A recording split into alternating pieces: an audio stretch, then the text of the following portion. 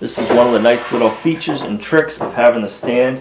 You can flip the black arm up. Good morning, Modern Steaders. In this morning's video, we're going to be diving deeper on the tools we use to build our modern homestead and the tools we use all the time here at Lumnah Acres. We're going to be talking more about clamps, sawzalls, and the chop saw. These are tools that we use all the time here at Lumnah Acres. Let's dive in. Before we get started, I'm just going to say I'm glad today's not the Friday update. It's 20 below zero out there this morning. Way too cold to be outside filming. I'm glad it's tool time. So let's dive in on clamps. We use clamps all the time here around Lumnah Acres. They came in so handy when we were building the outdoor kitchen. If you haven't seen any of the outdoor kitchen build, I'll put a link right here to our playlist. But when I was up high working and I needed something to hold the board in place for me, I would use a clamp where I could. If the boards weren't tight, had a gap in them, I could use one of my pipe clamps, put them on there and suck it tight. If we're gluing something up, if we're cutting something and we need something to get held, the clamps, think of a clamp as your third, fourth, fifth set of hands where you can use them. So let's get right to it. The pipe clamp are nice. We have a 2-foot section pipe clamp. These clamps you can make as long as you have a piece of pipe for. You can go to the hardware store and you can buy threaded pipe. So one end, you have the lever that slides, and when you let go it locks it in place, but you can always push it up. You can take it off. The top end is threaded on. Let's see if I can get this one off.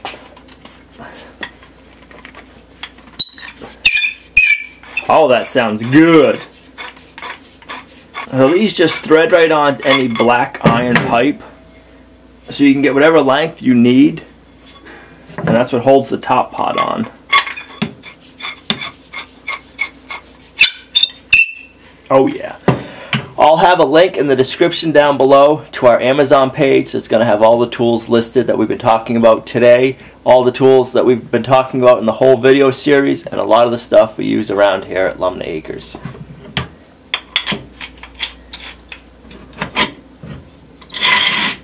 We have a Irwin Quick Grip clamp.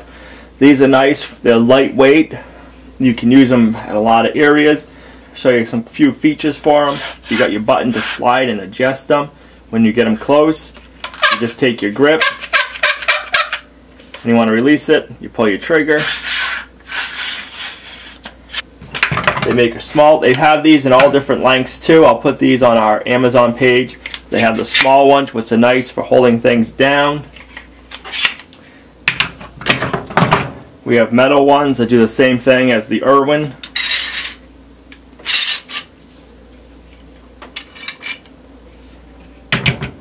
And we also have this little Bosch one. You're probably thinking I'm crazy. I got all these different size clamps, these different styles. There's so many different things you can use clamps for that you need them for. Sometimes one style won't fit, but you can get another style to fit. Sometimes this style's not long enough. Trust me, when you start using clamps, you'll realize, wow, there is a reason there's so many different style ones. Hold up, intermission. This is what we're dealing with. What do you think you're doing? Huh? Yeah, you. What are you doing? It's a shelf for tools, not for cats. Always wanted to be the center of attention. Yeah, we're talking about you.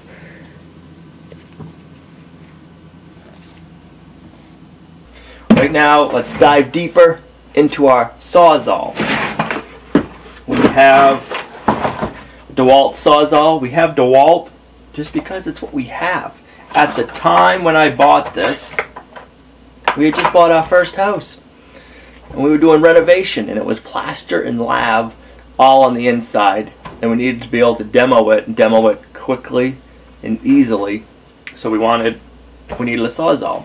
The reason I bought the DeWalt at the time, let me show you. So when we bought our first house, I'm pretty sure it's 2005 was the year we bought our first house. I'm terrible with dates, but The reason we bought the DeWalt over the other saws at the time, DeWalt had the quick unlock, where before the main style was an Allen key. Every time you wanted to take out your blade, you had to take your Allen wrench out, tighten and untighten your Allen bolt, which was a huge pain in the butt. So when I saw this style, I was like, yes! Let me show you what I'm talking about. I don't know if we can see in there, but in here is where your blade goes. And by lifting up on the lever, it unlocks and locks the pin that locks it in place. We can insert our blade, let the lever down, and it's locked in place.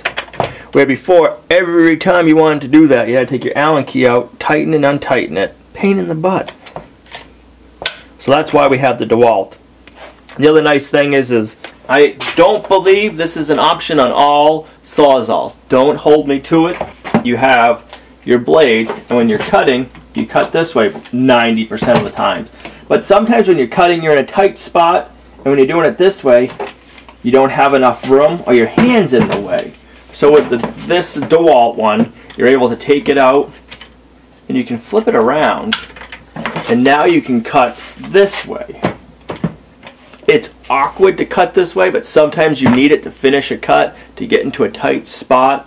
So if you have an option of getting a Sawzall where you can turn the blade around, I'd highly recommend it. Some of them now have it so you can go this way. The DeWalt doesn't. But a Sawzall works really well for getting into tight places. It doesn't make a very nice, beautiful cut. It's not precise.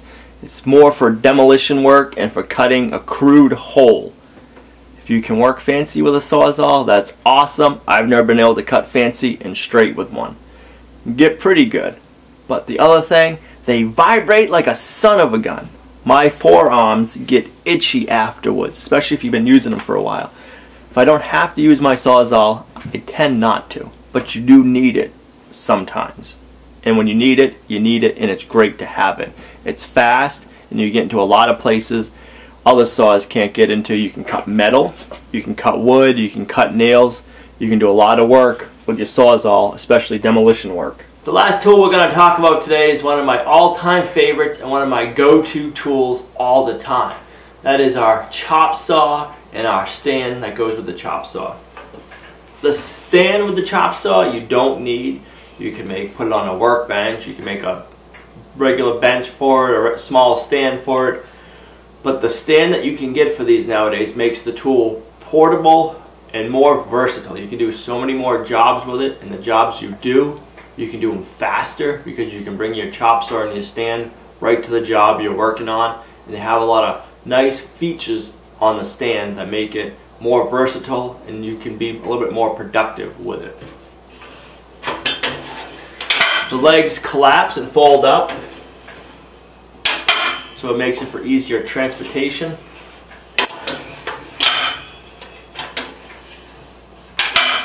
I think Figaro's a tool guy too. You like tools? So the stand is constructed out of aluminum, and then the braces are steel, and the brackets right here are steel. Go over a few things. Here are your push buttons for folding and collapsing and folding your legs and keeping them locked up. Over here you have a plastic knob. It's on a cam. You loosen it and you're able to slide out your arms. I'm not sure what this groove in the center is for. If somebody knows that, you could leave it in the comments down below. I don't know if there's a special trick or if it's just made this way for strength and more durability.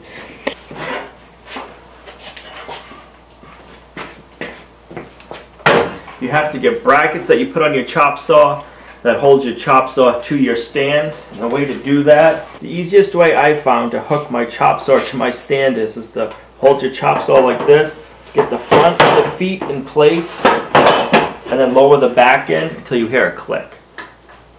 If you don't hear a click, it's not locked in and you need to check your brackets. I'll show you the brackets I was talking about. and then it has a plastic handle on the back side. I'll show you in a minute when we take it off, but you pull the handles and then you tip it forward. But you bolt it to front and the back. It's adjustable so it fits more than just one saw. This is a DeWalt stand, but you could use the brackets in the stand on multiple saws even if it's not a DeWalt.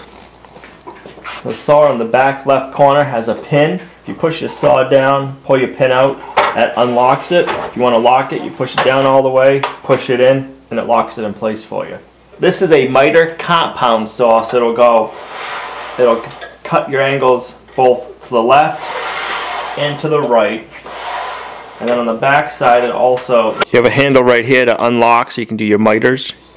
So if you loosen up the handle on the back side, you can adjust up to a 45 this direction, and also there's a pin on the back. If you pull that out, it lets you go the other direction as well.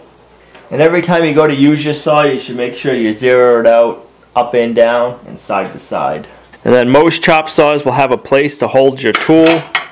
This right here is the tool you need to change your blade. You got a Torx bit on one end to undo your blade cage. You take that off, and then you can undo your nut and change your blade.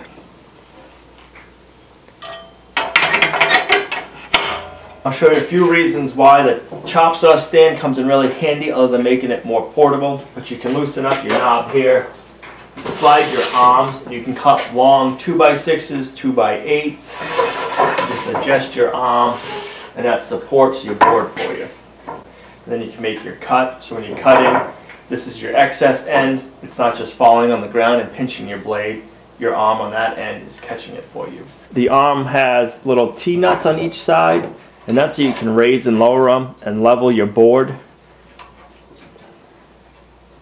Earlier I was saying the stand can make you more productive and faster. This is one of the nice little features and tricks of having the stand. You can flip the black arm up right here. If you know what length your board needs to be, you put it in place, you measure your board, make a mark, bring your blade down, and go, okay, this is the right length. Now you lock your arm in place. It's not going to move. And say you got 10, 20, 30, 40 cuts to make that are all the same. You have a nice stop. Your board's not going nowhere and you don't got to keep measuring. The other nice thing about the stand is you don't have to keep your saw in the same position. So say you have a bunch of little cuts to make and your arm's too far away, that's also fine. Just close your arm up, grab your handles to loosen up your chop saw.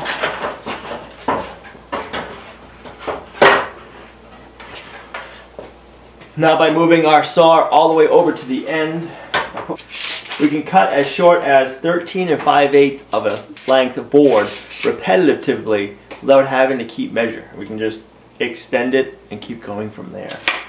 I hope you can take away a couple of useful hints from today's video. If you did, leave them in the comments down below. If you have any more questions, leave them in the comments down below. If you have any of your own tricks you'd like to share with the Modern Steader community, leave it in the comments down below. We can learn and grow together, which is so much fun. Thanks for liking, commenting, and subscribing, and we'll see you right back here tomorrow at Lumnah Acres, a guide to modern homesteading, self-sufficiency, and freedom. Bye.